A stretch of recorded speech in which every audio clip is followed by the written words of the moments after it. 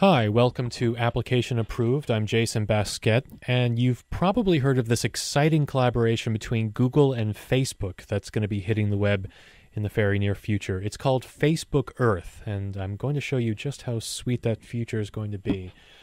So you can access this app on either Facebook or Google Maps, as I'm doing now, and I'm looking at a zoomed out view of where I live, the beautiful city of Philadelphia. And now I'm going to activate this, the Facebook layer, and bingo, as you can see, a whole lot of icons have appeared. Those are all people in the area who have Facebook profiles. So let's have a closer look.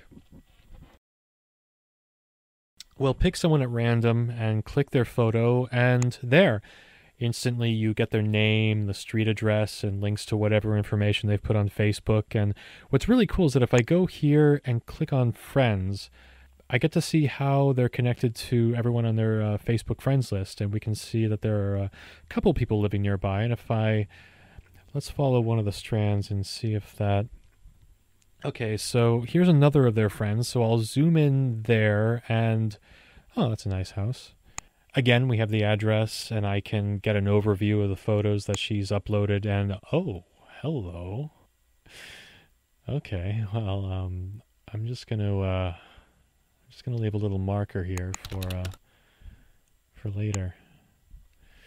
And yeah, as you will have heard, civil rights groups and all these privacy activists have predictably been freaking out about the implications of this app, and it's really not a big deal. I mean, if you feel uncomfortable with what strangers are going to see, you can, to some extent, limit the information that Facebook shares with Google Maps, and it's very simple to do. You just go to your Facebook and click privacy settings, and okay, no, they've changed the page since this morning, so let's see.